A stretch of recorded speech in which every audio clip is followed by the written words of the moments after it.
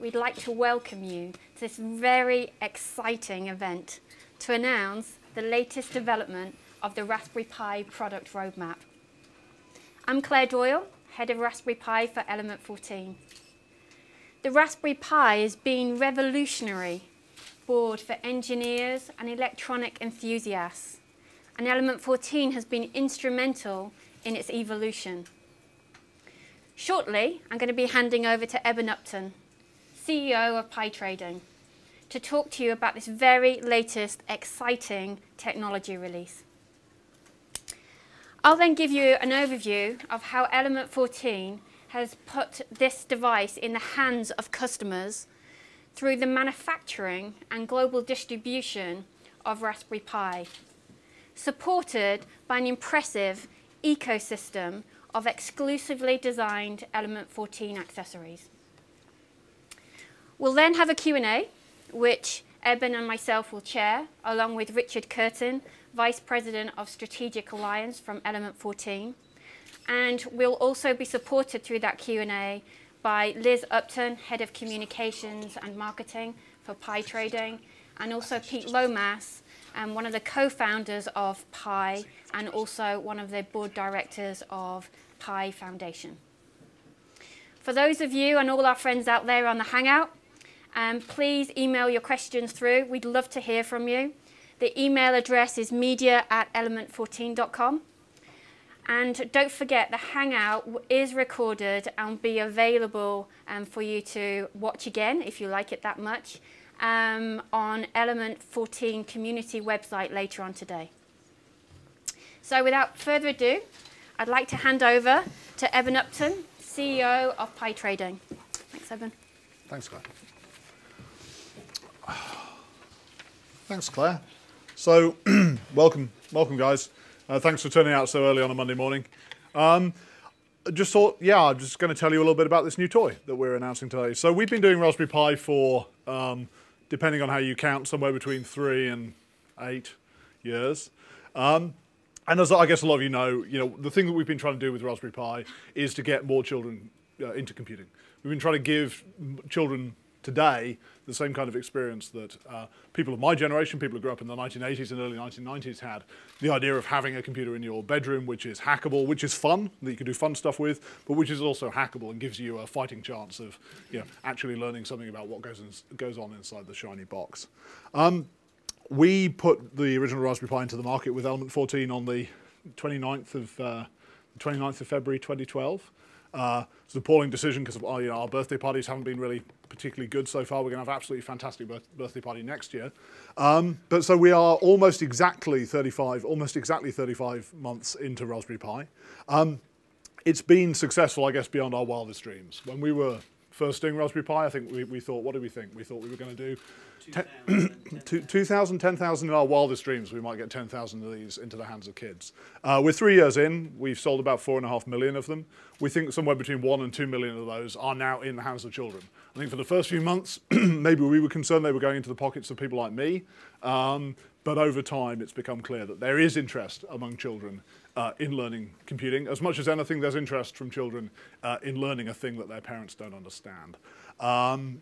And we've been doing this at the same time as a lot of other people. Obviously, we've come to this realization that there's a need for more computer literacy, more genuine, meaningful computer literacy among young people. At the same time, there's a lot of other voluntary organizations, such as Code.org, Code Club, and Codadojo, and also a growing interest from a lot of corporates. We've had some fantastic support from Google. We've had some fantastic support from Oracle in getting Raspberry Pi and Raspberry Pi related products out into the education system in the UK.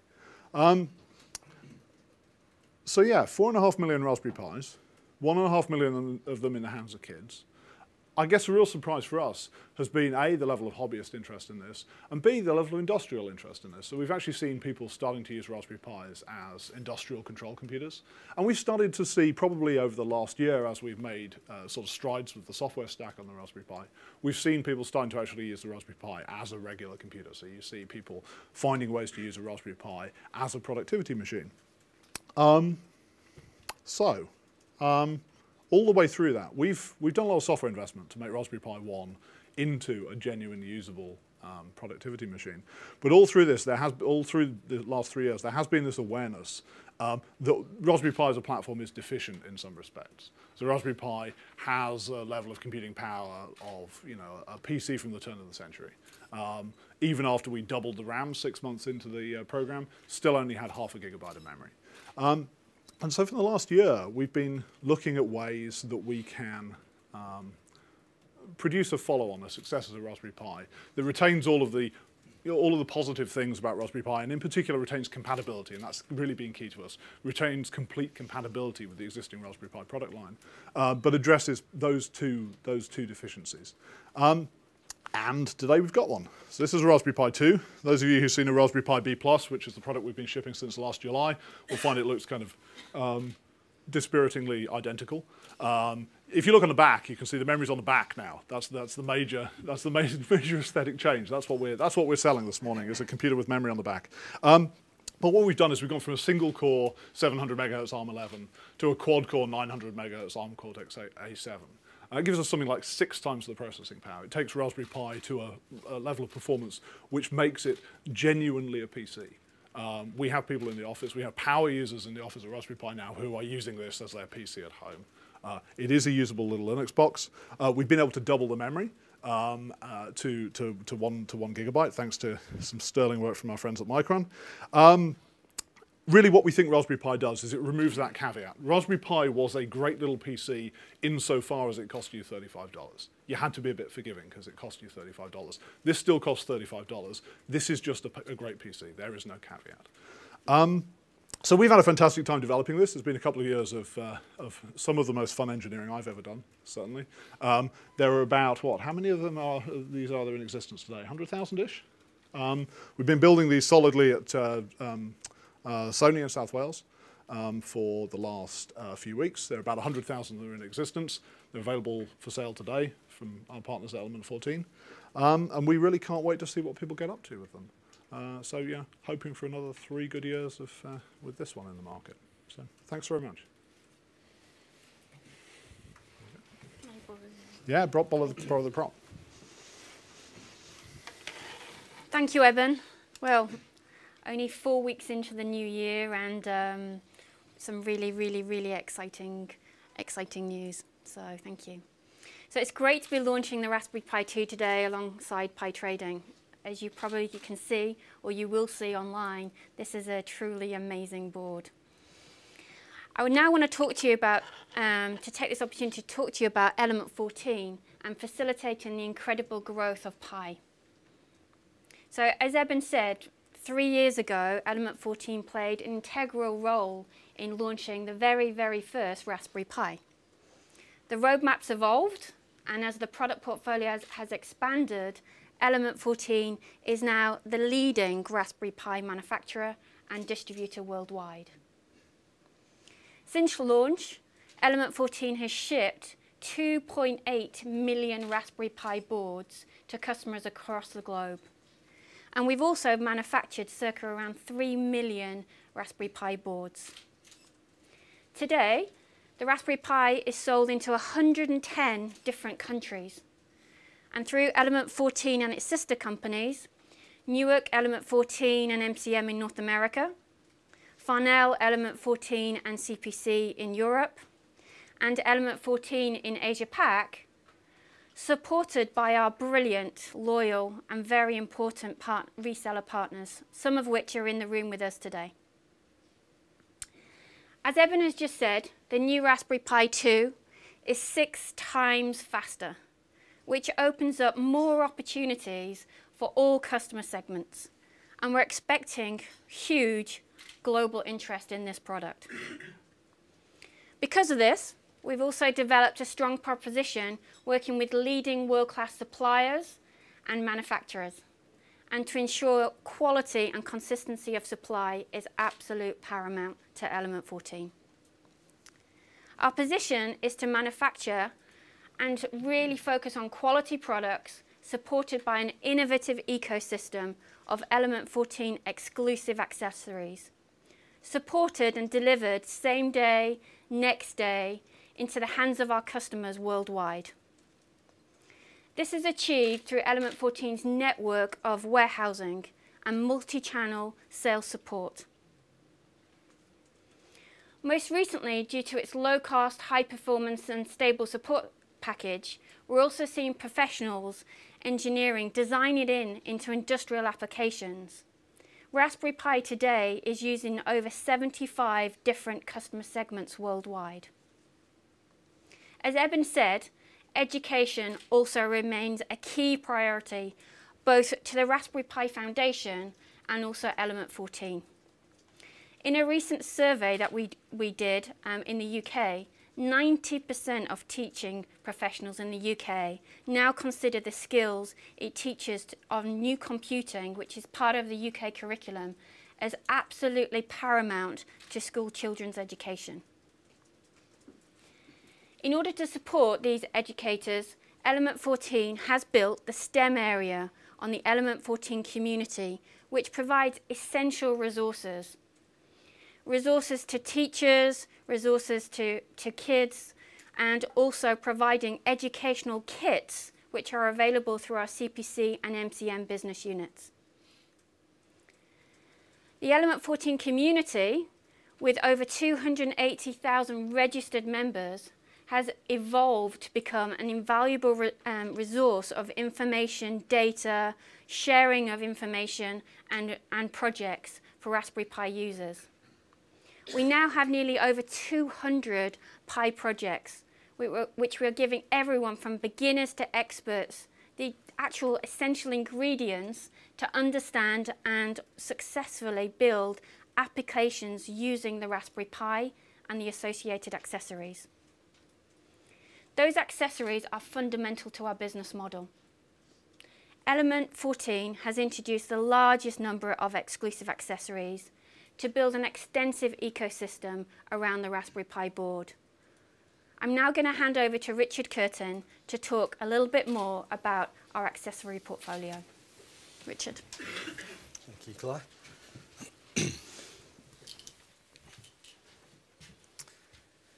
Thank you very much, Claire. Hello, everybody. My name is Richard Curtin. As Claire said, I am the VP of our Strategic Alliance division at Element 14. I want to talk to you about our exclusive accessories today and how these are supporting the exciting launch of Raspberry Pi 2. We've created a unique proposition at Element 14 by designing and manufacturing a range of exclusive accessories for engineers and hobbyists to use the full capability of the Raspberry Pi, all of which are compatible with the new Pi 2. By listening to our customers and using our in-house design capabilities, we have developed solutions for the Internet of Things, motor control, scope applications, audio and FPGA, to name but a few, and they're all made available to Raspberry Pi users through products that are unique to Element 14. Let me give you some examples of the accessories that can be used with Raspberry Pi 2, as well as being compatible with the previous models, like I've said. So we've supported the development of the N-Ocean sensor kit, and this helps facilitate home automation for smart homes in the IoT revolution. We also work very closely with our partners at PiFace. So the PiFace Digital and the PiFace Control and Display were built to add motor control to the Raspberry Pi. We've also been working with a company called Bitscope Micro, who've created an entry-level oscilloscope for testing on the Raspberry Pi, which is very exciting. And the Cirrus Logic audio card was designed to make high-definition audio accessible through Raspberry Pi. So through our leading-edge technology and design capabilities, we will continue to work closely with our customers to develop the roadmap of exciting new products for this year, 2015, and beyond, facilitating ever-exciting applications with the Raspberry Pi. Full product details of these accessories can be seen on the Element 14 community website, and you can see them working live with the Raspberry Pi here after the presentations in the demo room. So, with the launch of the Raspberry Pi 2, we really believe that people's imagination truly is the only limiting factor working with these products. And I'd now hand back to Claire to facilitate the Q&A. Thank you very much. Thank you, Richard. Wow, very exciting morning already, and we're just 15-20 minutes in. So, if we look at 2015, already we have so much exciting news from Pi Trading. Thank you, Eben. Thank you, the Pi Trading team. We're now going to move to some questions, which is a live Q&A. For the people in the room, we have a roaming mic. Jen Patterson will, Jen, if you want to stand up, we'll take questions from in the room. As I've said before, we welcome everybody out there on the Hangout, whether it's morning, evening, whatever time, wherever you are in the world, please send us through some questions.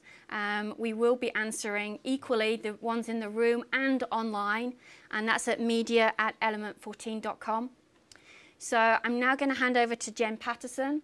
We also have Liz Upton here, who's Head of Marketing and Communications for Pi Trading, and will facilitate a Q&A.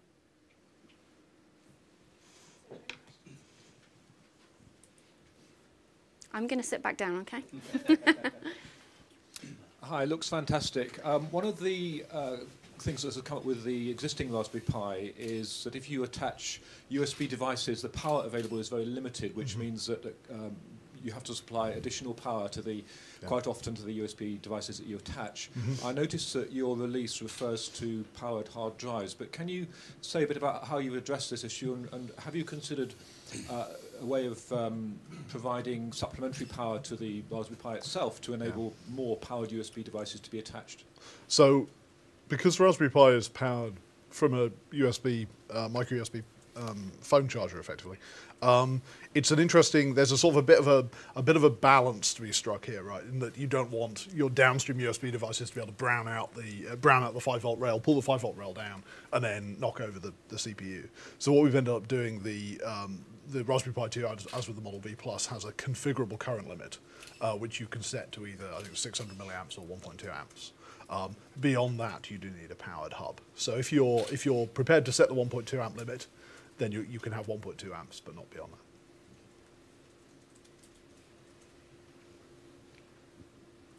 Could I just ask, if you're asking questions in the room, could you just introduce yourself and say where you're from as well? Yeah, sure. My name is John Barrett. Question for DevKit magazine. Looking at the sort of Maker Pro style market, and regarding the accessories, normally if I've got a microprocessor dev kit and I was using that as a development platform, get to the end of that process, I'd discard that kit, take the bill of materials, engineer a sort of finished product. It's the idea here that if I was using Pi for doing that, I would retain that kind of board framework and then build an accessory package around it for the end product, rather than taking the bill of materials and trying to re-engineer it into a final product. Can I ask Richard to comment on that, and then Eben? Yeah, absolutely. So yeah, thanks for that. I think what we're trying to do with the accessory strategies is open up new technology to be used around the board, like you just said. However, I think there is two ways that customer can go, that user, that maker. Absolutely, they can retain the Raspberry Pi as the heart of that design and change the peripheral set as required depending on which area they're looking at. Or of course they can build something totally new, and actually Raspberry Pi Trading are looking at ways, and actually we've launched a product already out on the market, the Compute Pi, which allows customers to run customization, so they can change the peripheral sets around the same chip and memory packages that they love and know on the Raspberry Pi to enhance that.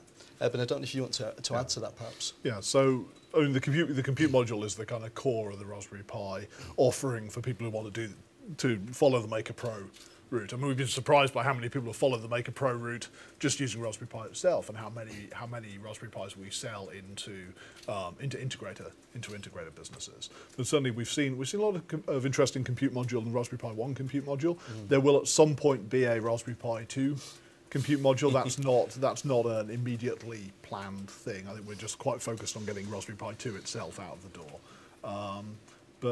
Yeah, no, we've been quite pleased with the take up. We've been quite pleased with the take up of that. We've moved some thousands of dev kits for the compute module, starting to see volume orders for compute module coming through now. So I think it is starting to stick as a concept. Okay, thanks. Hi, Hi, Kane, FultonTechRadar.com. The 6 times more powerful figure, did you arrive to that number based on specs or any particular benchmarks? So that's that's Sysbench multi-core CPU benchmark. That number's it's interesting, right? You've got to come with a number that's in the middle. I mean, I think we've seen a single core.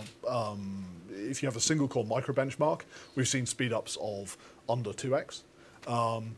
That's largely because micro benchmarks don't punish the ARM11 as hard as they probably ought to. A more realistic pure single core use case, something like Sun Spider, is in the sort of 4x range.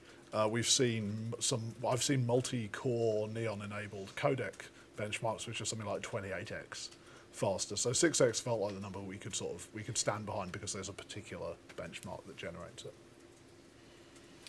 There was somebody at the back. Yeah, we've also got lots of questions in the room, and thank you everybody.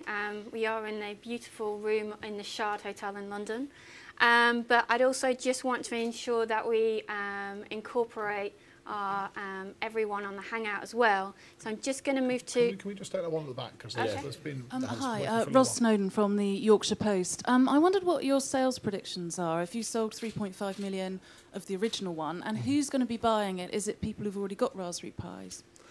So I think it's going to be a mix.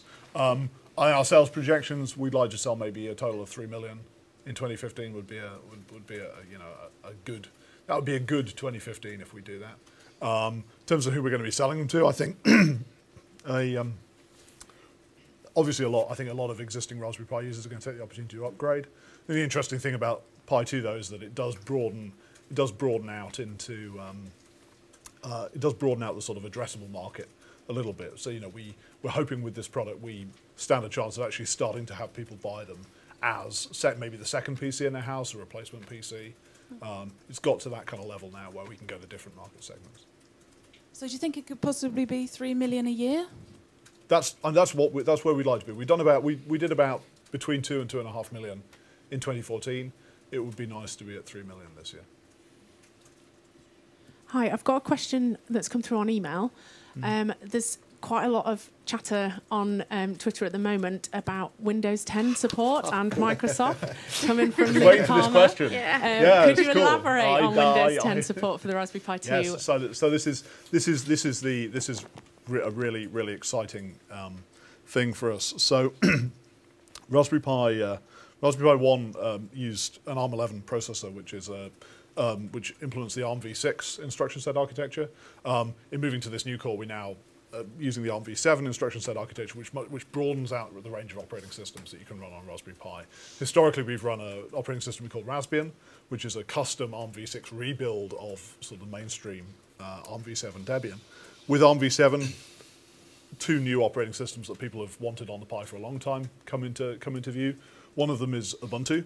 A lot of people have wanted Ubuntu since the first end. There is, I believe, an Ubuntu Snappy Core image available for download today. The other one, which I think is probably going to raise quite a few eyebrows, is Windows 10. So we've been working with Microsoft for about the last 6 months to enable Windows 10 on Raspberry Pi. It runs. I've seen it running. It's pretty cool. Now this is a version. This is Windows 10 primarily targeted for IoT applications. So the intention here is to have a device which you can use to build IoT devices which have screens attached, and it participates in the sort of broad range of Windows 10 API support. So the intention is you can take a Windows 10 application that you can run on a Surface, that you can run on a PC, that you can run on a Windows mobile phone, and now you'll be able to run it on a Raspberry Pi as well. So that's something which there'll be more information from Microsoft. That isn't being launched today, but there'll be more information. Microsoft have a blog post, I think, live now, and there will be more information about that from Microsoft through 2015.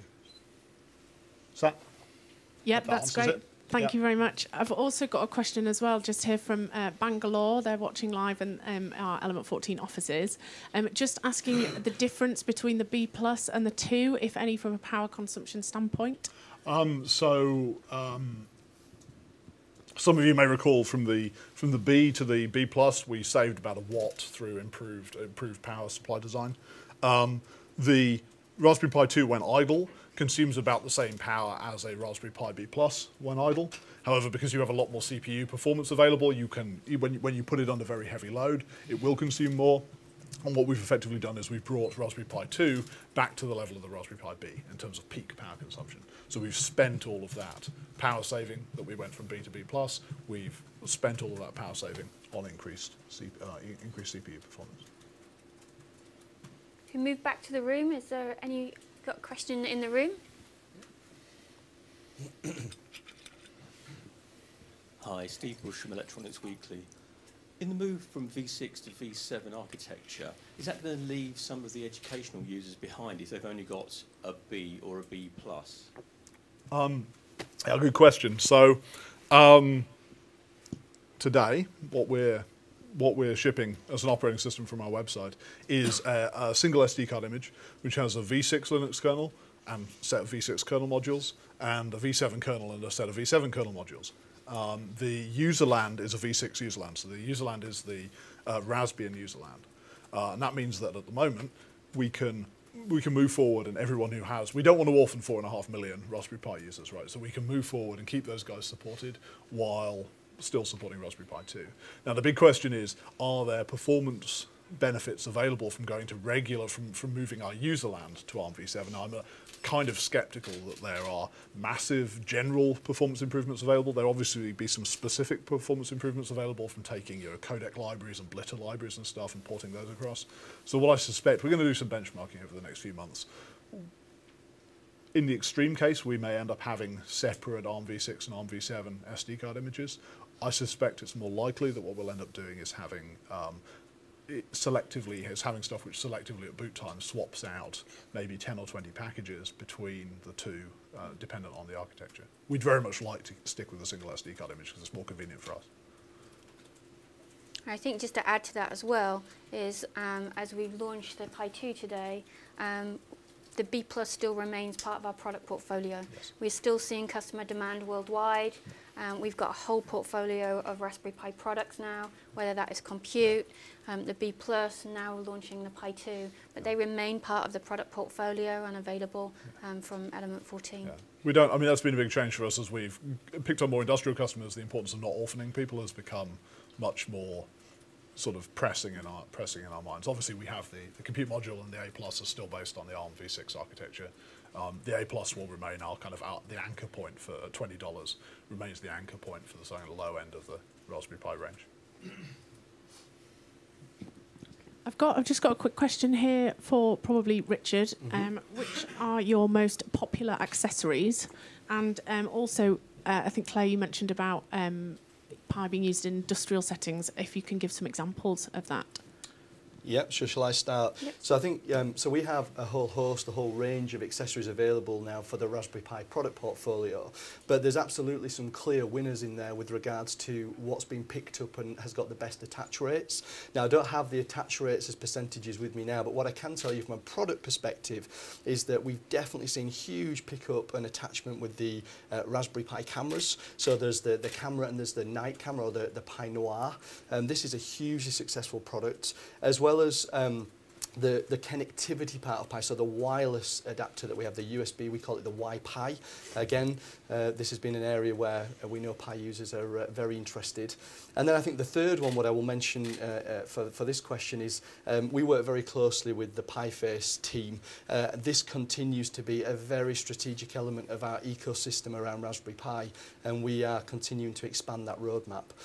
So they would be the top ones, but I think as Pi 2 unfolds after today, our product roadmap will start to be released to market, and I really do think we're going to see even more traction in some key areas, particularly around IoT, yeah, keep looking at Element 14 community for more information. Claire, I'll hand over to you for the other part of that question, I think. There's a question around which segments is Pi being designed into and used. I think, as I referred to in the presentation, Pi currently, from our latest customer survey, is used in over 75 different segments. The great thing about Pi is it's not just as everyone can use it, and it can be used for everything. If we look at some of the kind of design-in, how it's been used for design-in, A lot of that specifics and detail are under NDA with customers, but in general, we have seen it used for security systems, we've seen it in heating systems, we've seen it in industrial. There's a whole variety of really, really exciting designing work that is happening globally for the Raspberry Pi. So I guess watch this we've seen space. some nice telecoms applications, and there's a big. You see them just controlling, just being kind of supervisory intelligence, I think, for quite a broad range of stuff. So you've got a world in which is supervisory intelligence for some product, and then you've got this world. You mentioned heating. We've seen a bizarre number of heating, ventilation, and air conditioning systems. You know, sort of adding Internet of Things like functionality to things which are Internet of Big Things. Because one of the things about the Pi, unless you use the compute module, it's actually physically quite large by the standards of something you might embed in something. And so if you've got a big air conditioning system that's like that, you can find room inside it for a Pi. And so we've seen seen a lot of people who have large pieces of industrial or residential equipment using it as a way to bridge a legacy device into the kind of IoT land. It's kind of fun. Yeah, just to add one more piece, just to show just how diverse this part of the Raspberry Pi designing is.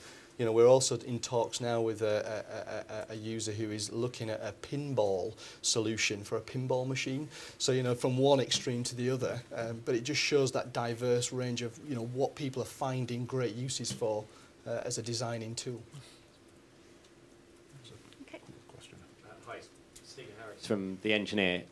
This follows on quite nicely from that, actually. I wanted to ask about industrial applications. Can you just talk about to what degree you kind of you see that being one of these new markets where you'll be bringing in new users, and how has that influenced the development of the Pi? And Richard, if you could say a similar thing about accessories. Okay, so I actually suspect a significant number of industrial customers will keep using the Pi 1, because you see the things that industrial customers are doing with it, and often they require an amount of, they want a Linux box, but they don't really mind how much CPU performance it has, and therefore, you know, what they want is something which is stable and cheap and sufficiently performant. It's not necessarily clear that a lot of that base will move to Pi 2. I think there is a world of industrial customers that will benefit from Pi 2. I think a lot of those are people who are doing things with vision. The ability to, the multi-core the quad Cortex A7 that we have in Pi 2 seems to perform particularly well when doing computer vision applications, and so we think there's going to be a significant amount of stuff there. So it's kind of like, it's probably kind of pushing out the edges of the industrial market, but I think that there's actually quite a large industrial segment which sits inside the perimeter of what you can do with a Pi 1 or a Pi 1 compute module. Richard, do you want to comment? Yeah, just to add on to what Eben said, I think, and the only other piece I would mention there is just with regards to that industrial customer base, and you know, you talk about opening up new markets for Raspberry Pi. I think what's really interesting is that, you know, we as Element 14 have always been a business-to-business company, but Raspberry Pi has changed and shifted the dynamics where we are starting to obviously build a huge consumer following.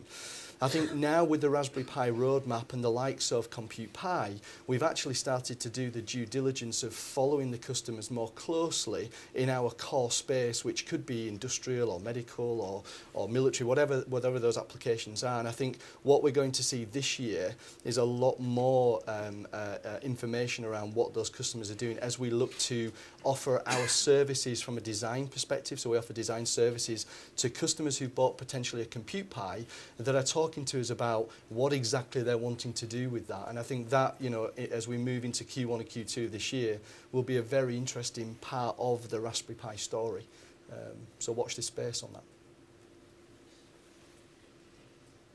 We've got another question down here. Yeah, you mentioned the 3 million for the Raspberry Pi 2. Since you'll continue to sell the other ones as well, how many Pis in total do you expect will be sold this year? I think that's a really good question, and I'm sure my CFO will be watching this and trying to write down the answer. I think if you look at when Pi was first launched 3 years ago, we thought we would sell around maybe 10,000 units, and we've sold millions in that time period. So as we just referred to in the industrial designing space, it's new. When we look at Pi 2, our whole proposition and our focus is to ensure that we've got the right global supply chain in place. with the right suppliers and the right contract manufacturers to actually flex with customer demand. And we've learned a lot about that over the last 3 years, and our partnerships with key suppliers and manufacturers are absolutely paramount in order for us to get product in the hands of customers. How big will Pi 2 be? I think Eben's got an estimation this year alone is around 3 million. That is for Pi trading. Yeah. In total, because you keep selling the old molds as well. So I think I don't want to stick my neck out too far. So let's say that 3 million was a number for Pi B plus and Pi 2. Yeah. It's unknown, and we are really excited about this product. We'll map the supply chain and the stock and our, in light with customer demand. I think the point has been made before, but I think the point about not orphaning products is really important. You know, we sold something like 70 or 80,000 new after we introduced the Model B Plus last July. Made and sold 70 or 80,000 new Model Bs. Had to restart Model B production because of the number of people who were industrial designers primarily who wanted to retain that form factor. Even though, you know, if for a new design, then obviously there would be no reason to use a Model B. There was a long tail, and we expect a long tail of the B Plus. We expect, in fact, because of this, the sufficiency of the CPU performance of the B Plus, we actually expect that tail to be pretty long. And both will cost the same? They both cost the same. I know we've got some questions coming through from the Hangout. Yeah, we've just got another question from Bangalore. Can you actually give some specific examples of what we can do with the Pi 2 that you can't with the B plus? Eben, do you want to take that one? Yeah. Okay, so it's mostly about user interface responsive in terms of the majority certainly of our educational customers, and I think quite a lot of our hobbyist customers, it's about user interface responsiveness. So I think we have a couple set up next door.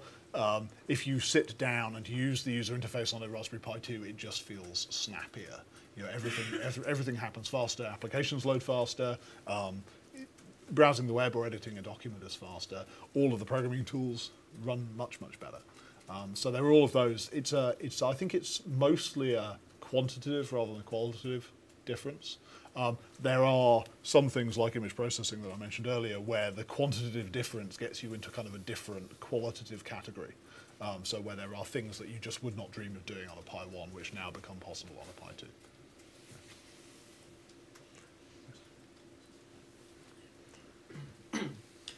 2. Peter Gothard from Computing Magazine. Do you think that teachers who are still yet to dip their toe in and haven't actually bought one yet may be starting to find what could be described as an increased fragmentation, as, you know, confusing or off-putting? Do you mean the different Raspberry Pi models? Yeah, because there's, what, 3 or 4 now? So I think that to somebody in that market segment, there's only ever one product at any given time that we promote to somebody in that market segment. And that was the B Plus until today, and now it's the Raspberry Pi 2. So there's always a thing we promote in that segment. For the hobbyists and industrial, we have a broader product lineup. But there's always one thing which, if you go to a teacher, the teacher would recognise as the Raspberry Pi, you know, today's Raspberry Pi. So yeah, it is an issue. I think what you'll see on our front page, for example, is that we have a product section on our front page, and we will today although the B Plus and the B remain saleable products, for us on the Raspberry Pi front page, we will drop the B Plus and we will replace that with the Pi 2. And I think through Pi Foundation, Element 14 community, you know, getting the content out there, the great work that Pi Foundation does with regards to teacher training, education, the Code Academy, and Element 14 providing the educational kits, and to make it as easy as possible for kids wherever they are in the world to start programming and start learning and using Pi. Cool. Thanks. Just hold on a moment, we just need a mic. Hi, Tim Anderson, freelance journalist. Just wanted to follow up on what you said about your passion for computing and education and with kids. What are you doing, if anything, beyond saying, you know, here it is, do what you will? So this was thanks for giving me a chance to talk about that, because I should have talked about that when I was up there. When we started, the kind of corollary of the surprising success of Raspberry Pi has been that we have money. to spend on educational activities. So, you know, originally the dream with Raspberry Pi was that the existence of the computer. What can you say out loud? You might want to mention we're a not-for-profit. I don't think everybody's. Oh, okay. Well, yeah, we're a not-for-profit. So, sorry, the original intention had been exactly what you described, which is that the existence of the Raspberry Pi itself was going to be our contribution. As we've become larger and we've been able to generate a surplus to fund so Raspberry Pi trading is owned by the Raspberry Pi Foundation. We return our surplus profit up to the foundation. The foundation's been able to do a bunch of stuff.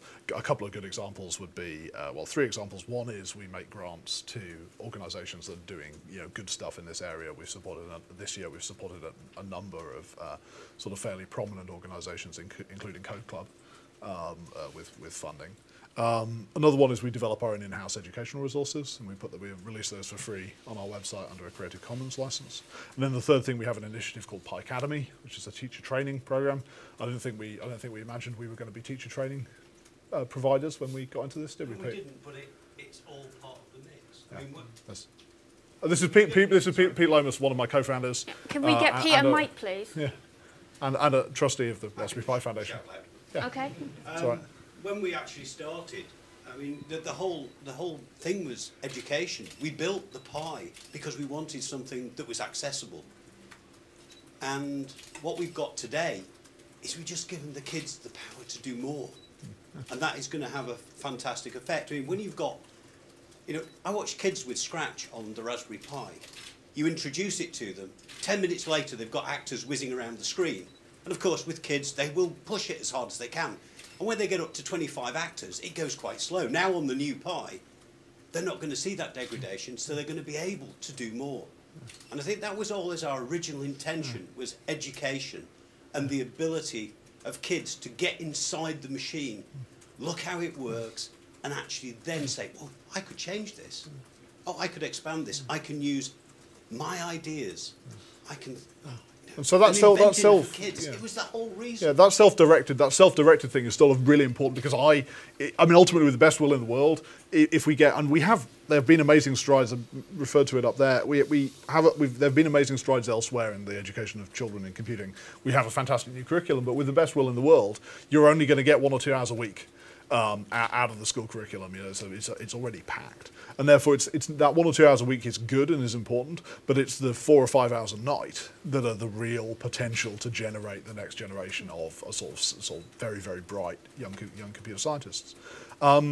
So that's still a core part of what we do, but it's just we've been able to just broaden it out, and so this Pi Academy, this teacher training activity we do, we've pushed 150 teachers through that in the last 6 months. Yeah, and then they've gone back, and then they've done their own sort of mini academies in their regions, and you find schools coalescing together to come together in groups. We've also got the Raspberry Jams up and down the country. Now they actually are very effective. We find a lot of teachers at the Manchester one. We find a lot of teachers come along just to understand what the opportunities are. But of course, the nice thing about Pi, for me, I'm an electronics engineer by trade, is that you can connect physical things to it. And that was really our ability to compete in the market of computer games. We could give them something physical. And the thing you see now, a lot of robots coming on. And if anything is going to get kids excited about something, it's being able to build a robot and actually make it do something physically in front of them from a program that they've written, either in Scratch or hopefully, as they get better, in Python, and then maybe controlling it from their mobile phone, or the possibilities are endless. And our objective has always been to give the kids the power to do what they dream of. Thank you, Pete. I've got a question here from Jan at ETN. Just going back to, can we talk a bit about the roadmap? And he also asks us specifically, is there a low-risk processor version planned? So the low-risk project and Raspberry Pi are separate organisations, both out of Cambridge. Low Risk is a initiative to build a fully open source SoC. So they're separate organisations. There's some crossover in membership of those organisations. In particular, Rob Mullins, who runs that, was a founding trustee of the Raspberry Pi Foundation. Alex Bradbury, who's a senior engineer on that, is also a key volunteer for Raspberry Pi. But they are separate organisations. There's no plan at the moment to offer a Raspberry Pi with a low-risk SoC in it. Yes. Andrew Harrison, IDG. A quick question about manufacturing. I think we heard the South Wales factory mentioned earlier. Yeah. Is it true to say that all pies are made there now? No. So the majority of pies are made there. We are building some for the Southeast Asian market. We're building some in Shenzhen. I think what's really important is that we map the global demand of Pi, which is phenomenal, and we expect even future demand now we have the Pi 2. Is mapping the very latest local capabilities with global partners who have global footprints to service key markets to help those grow too. So we are totally committed to our work with Sony in the UK and our UK CEM contract manufacturer. We have added additional global partners in order to facilitate providing products in local markets as well to support the great growth of Raspberry Pi. Can you give some kind of percentage of, say, 3 million are made this year? Roughly what percentage are you going to grow South Wales? We're going to be mapping that in line with local demand. So it will be of the order of I would expect it to be of the order of hundreds of thousands in China versus millions in Wales. Yeah. Hundreds of thousands in China versus millions in Wales. Got it. Okay, yes. It's of that order. Yeah. Yes. Great, thank you.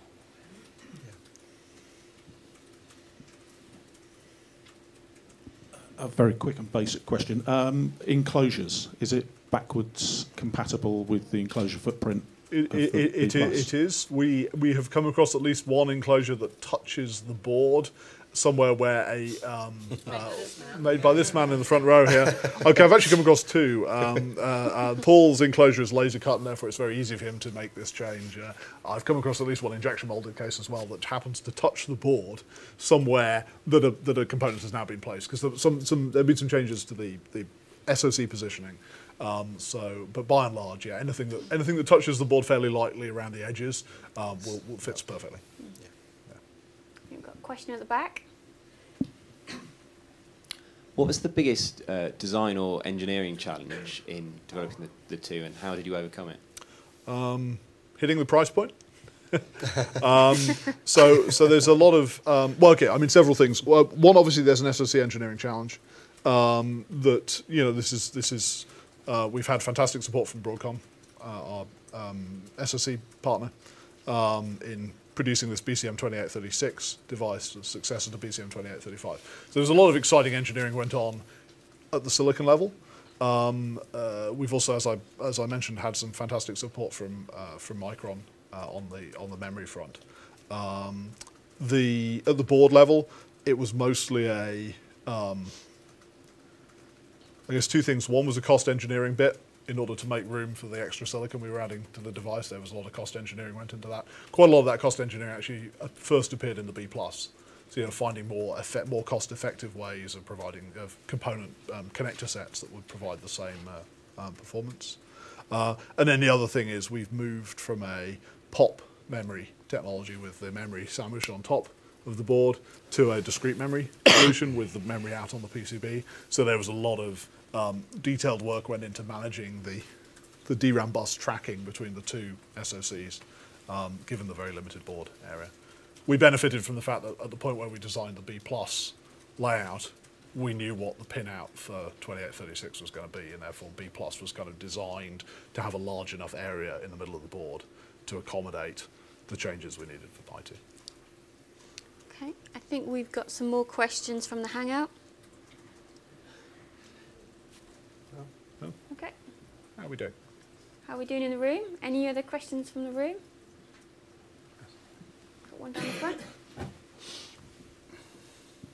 Mikael with IDG. I was just wondering, you mentioned that the price point was the most challenging one, but if there was one thing that you could add in terms of performance or component, or oh, well, not today, really today.